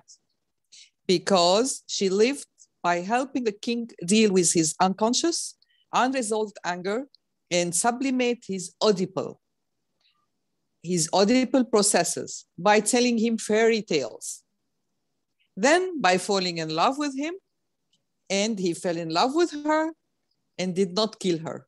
He used to kill every other woman. They lived happily ever after. The story of the first art therapist in the world, in the history. So this inspired me a lot. coming back to Egypt, the land of the pharaohs, my country in Africa, as you all are from Africa.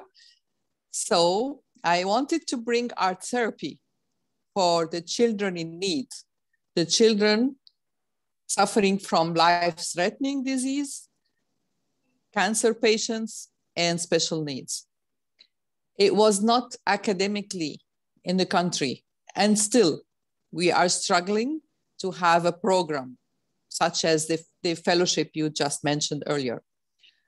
This is one of the outstanding programs that is coming to Egypt, to Africa, help all people in need. This is me. I was in need as those people one day, and I was in such a deep need for someone like Kunle to offer me a hand. That's what's special for me. I met Kunle, I met him virtually on Instagram. Still, we will meet one day, but we have so much similarities together. So much. Okay, thank you very much for that. Thank you so much. Okay, so I have this question for Annie Ruth, first of all. You know, as an artist, how have you been using the arts to build bridges in your practice and across cultural barriers? Oh my goodness, you know, amazingly enough, one of the things I think that we as Black people or African Americans have had to endure is always to use that our art form as a cultural bridge. I mean, recently in the United States, and you've probably heard it on the news with just the murder of George Floyd, the Black Lives Matter movement, and many things that have been going on. I recently created an art exhibit called On Her Shoulders to use the art as a springboard for conversations between different races, and specifically to dive into the viewpoint of a Black woman.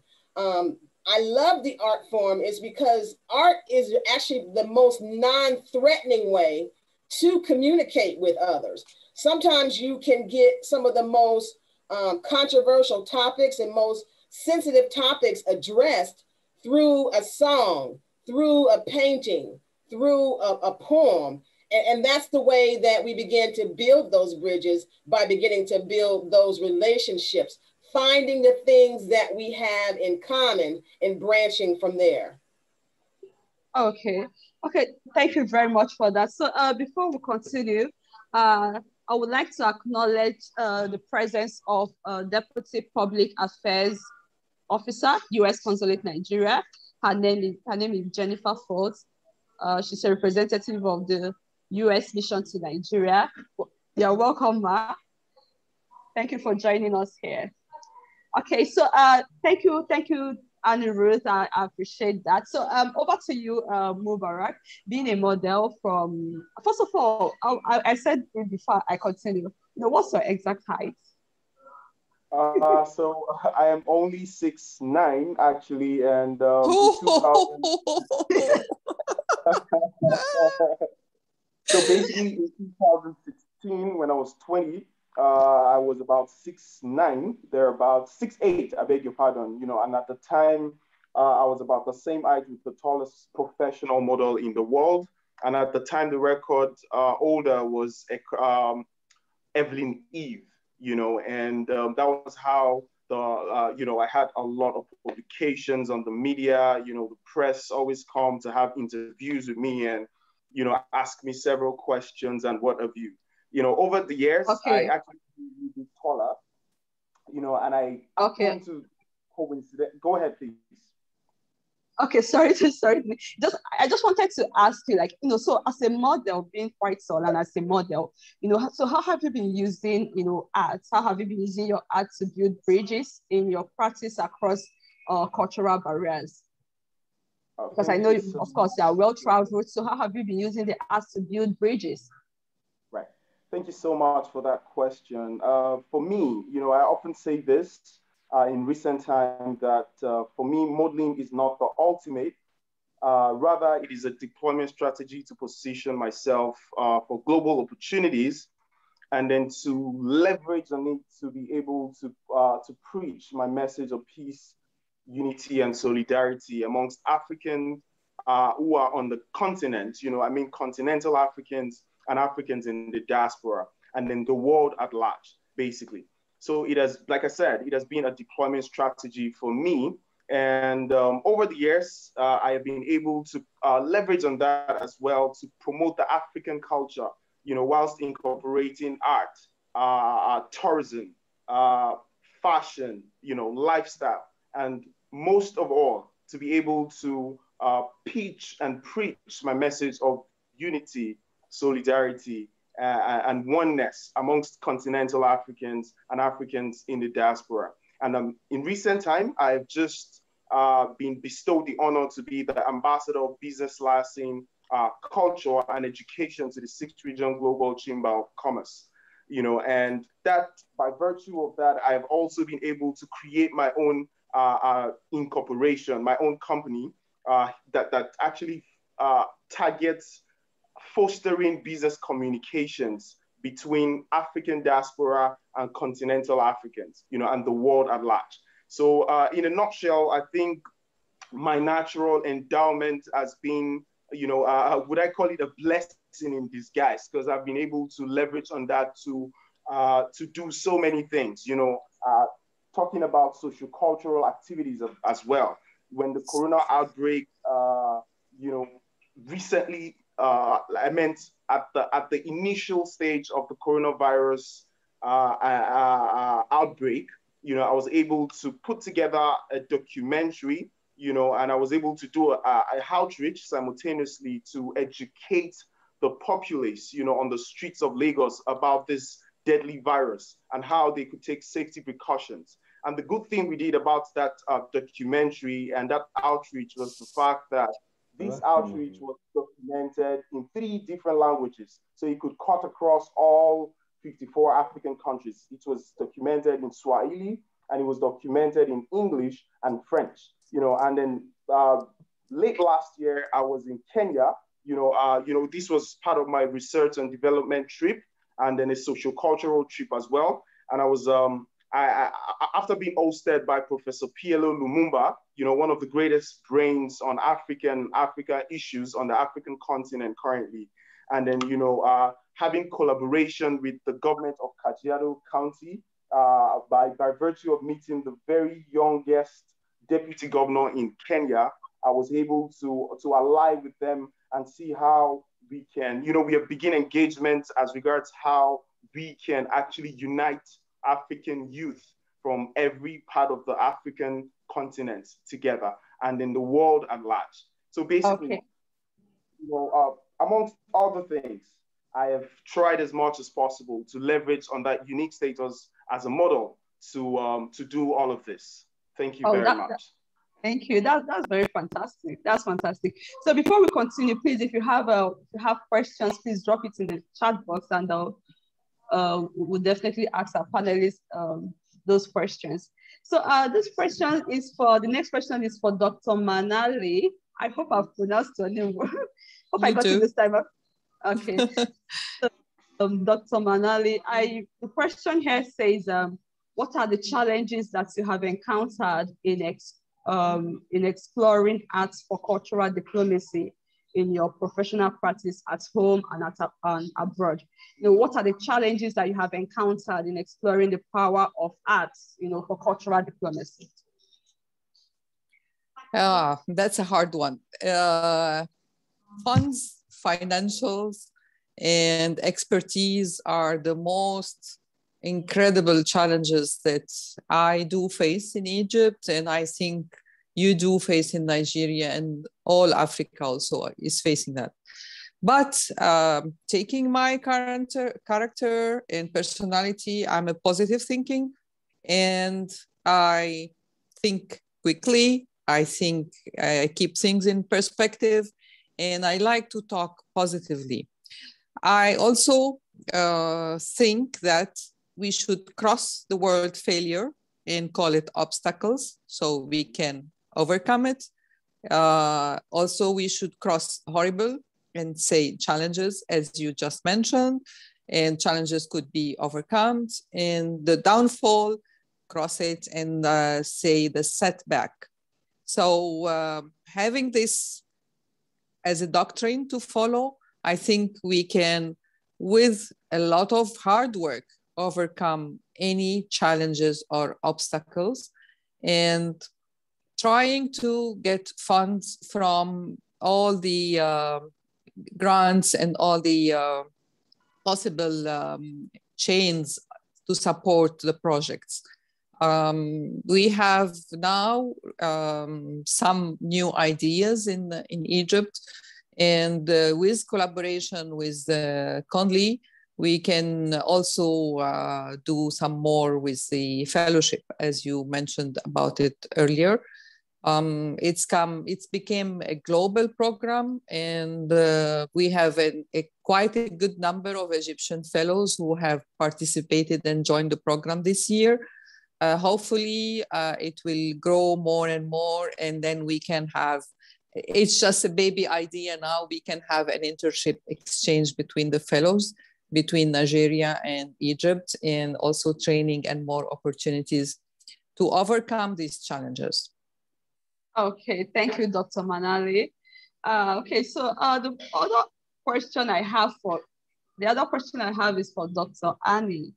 You know, when you started, you mentioned something about George Floyd and the Black Lives Matter movement. So this question is for you. Considering the political and civil unrest like Black Lives Matter, police brutality, how can art be used as a form of mediation between the citizen and the government? That's actually a good question. It all really goes back to, you've got to really find that commonality. And so if I can kind of take you into when we were creating a Black Lives Matter mural on the ground in front of Cincinnati City Hall, the message was to, how do I show my white counterparts, or the police structure, or the governmental structure, that I'm not asking for anything different than anyone else is asking for. And so there was a great person who pulled it together she created a poem, and it simply said, we want what you want. We want to live in peace. We want to live in harmony. We want to be not judged by stereotypes. And so our best way that we were actually able to accomplish that meeting of the minds was creating this beautiful art on the street. But it went further than just creating art on the street. It was that springboard for dialogue and conversation. And actually a lot of the governmental structure then began to realize, wow, I think it was a combination of being locked down through COVID and being able to kind of step in our shoes a little bit. And we were able to create conversations and also build it to a place of empathy and not just sympathy, where they were able to put themselves into our shoes as well and make things happen. So I hope that kind of helped explain just how that art can do that, because it is so non-threatening. And I actually happen to work in a beautiful art form of mixed media. So I use very bright, vibrant colors that the imagery that I use isn't very graphic. Like, give you an example, when I did a painting, I didn't put a counting of the officer's knee on the person's neck. I used bright colors that drew the people in, and then we were able to draw out conversation once I brought them in through that sense of commonality. Wow, art is powerful then. Yeah, art is very, very powerful. Thank you for that, Annie Ruth. And I think Dr. Manale, do you have something to add to that? Yeah, personally, I think that arts offer an opportunity for self-expression and exploration that is unlike any other forms of therapy. And in my personal experience of working as art therapist, It allowed me to discover myself and see myself in fully details that I didn't know and I wasn't aware before. And for the first time, I witnessed that. So it gave me an opportunity to explore myself in a unique way, and in a safe way as well. And I think that sharing that with others would exactly do the same, so they can discover themselves and be in a safe space where you can discover it in as many times as you need to, and in whatever way that you need to. Oh, okay, thank you for that. Mubarak, what do you have to say about that, using art, for in the situation of civil unrest? I mean, in Nigeria last year, October, we had a situation of NSAS. So how do you think, how do you think art was a form of mediation? Well, thank you so much. First off, I was going to say that I had goosebumps when Madam Hanie Ruth was talking about how they were able to do so many things with the art and what have you. So in honesty, art is very, very powerful, and then it connects with virtually everything around us. And talking about the NSAS protest, it's something that really came, all of a sudden, and I was so happy about it, I must confess, because I felt for the very first time in my life as an African youth, I felt the Nigerian youth were awoken, like it was more like the sleeping giants were tapped, to actually wake up. And trust me, I was at the forefront as well of this protest, because I wasn't doing any other thing that particular week. I was always going to the protest, and I saw so many creative methods that were used by Nigerian youths to actually drive this wonderful movement. I could remember personally sharing face masks that were actually made by wonderful grassroots designers, to protesters who were actually converging together to express their plight, to actually express the urge they feel for this old change that they yearn for. And I saw so many artistic, there were so many choreographies on the streets. There was a whole lot of paintings on the street as well. There were a lot of, paintings on the roads. Because roads were shut down. There was a whole lot of placards, with fantastic and powerful words. Drawings. We had shirts. I could remember we also shared shirts, and then we had fantastic calligraphies, to express our plight and how we felt, and then to communicate to the government as well. And I could remember there's a friend of mine who happens to be one of the best hyperrealism artists here in Nigeria. He's currently in the UK doing a show currently. He started up a certain concept called contemporaryalism, which means contemporary art, merging contemporary arts with hyperrealism. And he has been able to leverage on that to actually as a medium for his own advocacy. So I believe that art, connects so much in several realms, and then art also connects to our history as well. And I think most of all, art is actually very, very therapeutic as well. And then, more than ever, our very own brother, Uncle Kunle Adewale, has proven that to us beyond all reasonable doubt. Thank you so much. Yeah. All right. Thank you, Bakare. I have just one more question for Annie Ruth. Do you think young people are really doing enough in using art as a tool for any kind of change or for any form of mediation? Do you think young people are really doing enough? Oh, the question is, do I think young people are doing enough? enough in terms of that area of using arts for mediation. And I would say the young people are awesome. I have to also, I'm in the generation, like I'll be 58 this year. And so what I've realized too amongst my generation is that we also have to be reminded that even though the young people are doing enough, they still need the wisdom and guidance of the mamas and the elders. And we can't take the approach, and I have to shift back to the elders. We can't take the approach that I can simply just pass the baton and say, go, because the young people still need that guidance and wisdom that we have. But I must commend the young people. They are doing so much. So much innovation comes from them. So much strength comes from our young people across the continents. I mean, I'm talking about in Nigeria, in Kenya, and even in the United States, the passion. I have to be honest with you, hands off to Kunle.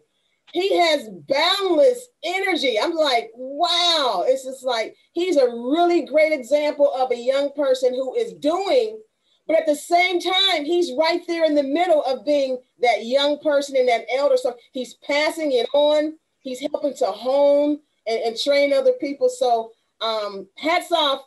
You've heard it straight from Mama Annie Ruth. Yes, the young people are doing enough, but we can always do more. The work never has an end. There is so much more to do. The key is keep passing it on, keep nurturing and training. Fantastic. All right. Thank you, Mama. Thank you, Mama. Thank you for the wisdom you shared with us this afternoon or this morning. Thank you very much for that. Okay, so I'd like to say something quickly. I'd like to say something as well. Okay. Oh, okay. I think ladies first. Okay. Dr. Manale, we are listening. Yes, so with the help of those nice people, I would like all the attendees, put your hands on your heart for a moment to wish yourself well and to try praying for Kunle to be celebrated next year, 2022, in 49 states of the US, not only in Cincinnati. God bless you, Kunle. Okay, thank you, Dr. Manale. Thank you so much. Okay, thank you for that. Right. So I was going to talk about, I was just going to buttress the point Madam Annie Ruth talked about, which I totally could relate with so much, and I think another thing that we young people need to do is to actually take it from, the basics, basically, how we dress. For instance, as a model, in recent time, I was able to champion and produce a certain fashion documentary film that talked about a certain African traditional and woven fabric, similar to this I'm wearing. It's called Ashoke. And Ashoke is so artistic that personally, for me, I personally connect with Ashoke a lot. And that's the more reason why I tend to have the thought of it in anything I wear, every single day. And what I did was I was able to collaborate with the Africa Fashion Week London and Sustainable Fashion Week New York to produce this wonderful fashion documentary film that talked so much about the Ashoke. We took the audience through the process of making, every single process of making this Ashoke. And then we were able to actually show the world how we can be spontaneous about making them into contemporary African wear. And I did something really interesting just at the first lockdown eve, in Nigeria. It was about the same time, coincidentally, when the whole Black Lives Matter movement was happening. And then I was able to do a simultaneous equation. I was able to bring together diplomats from, I had two friends who were vice consuls at the US Consulate General. I had an officer an official of the British High Commission. I had I had two other officers from the French consulate. I had a Senegalese. So basically, it was made as a multicultural mixer, such that we leveraged on that to actually preach our own message of kicking against racism and colorism across the world. And also, I was able to now show, for the very first time, I was able to debut this fashion documentary film about this wonderful artistic Ashoke to this wonderful audience. It was so electrifying. Wow. Afterwards, I'll probably send a publication and a trailer video of it for everybody to see. So I think, to buttress Madam Annie's point, we youths need to be at the forefront of doing this. And I would always say, we have twice as much work to do as African youths and as youths across the globe, to leverage on every single artistic capacity of ours to make the world a better place. Thank you. Okay, thank you, Mubarak. Thank you. That's very creative of you. And before we round up, I just want to acknowledge the presence of Dr. Ayobami Oyedare. He's the CEO of Royal Young African Leadership Forum of His Imperial Majesty, the Oni of Ife. And also just to let us know that the next session starts at 4:50 p.m. And we'll be talking about international exchange and opportunities. This is for everyone who is interested in being part of a global community. So thank you, Madam Annie Ruth. Thank you for your time. I've really learned from your wisdom. Thank you, Dr. Manale, Elewah. Finally, I think I've learned to pronounce your name. And thank you to the tallest man in sub-Saharan Africa. It was nice talking with you. Thank you very much. All right, back to you, Esther.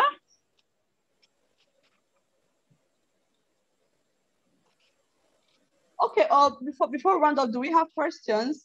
Please, if you have questions, just signify by raising your hand. Just one or two questions for any of the panelists. Do we have that? Is anyone signifying? Okay.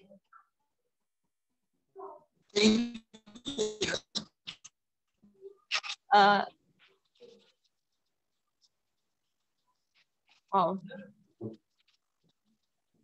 Do we have questions, or should we go ahead to the next session? Okay.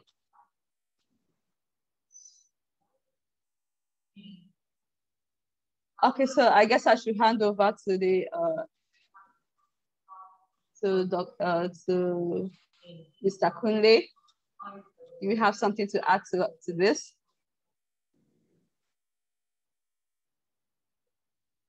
Mr. Kunle, are you there? Yeah, I just joined.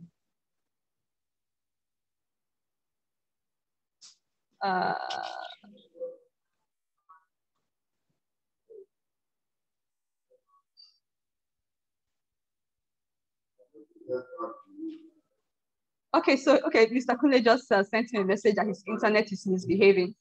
So I'm here. Okay, okay, finally.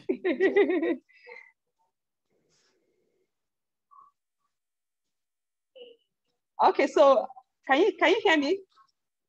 Yes. Very well. Very well. I have to say to what the panelists have just discussed.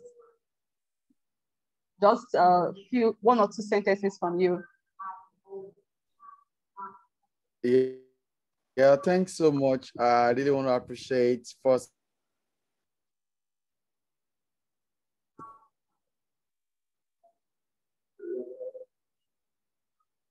Oh, the internet is acting up.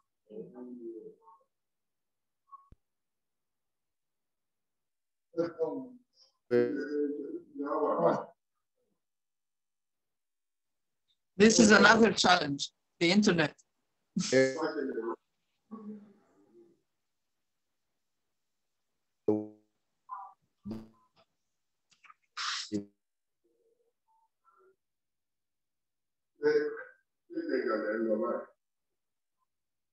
Okay. Mr. Kunle, are you there?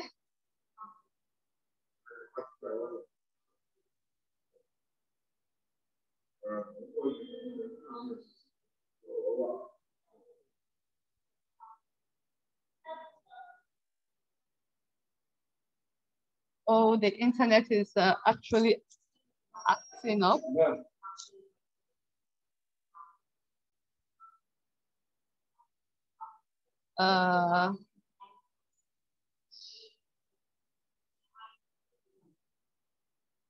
Okay.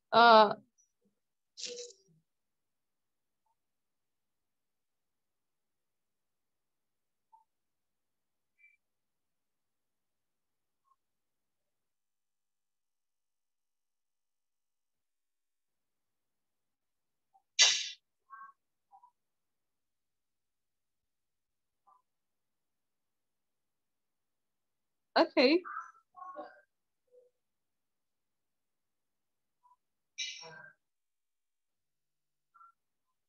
Can the host probably play a documentary while we wait for Mr. Kunle? Because the internet is really, really acting up.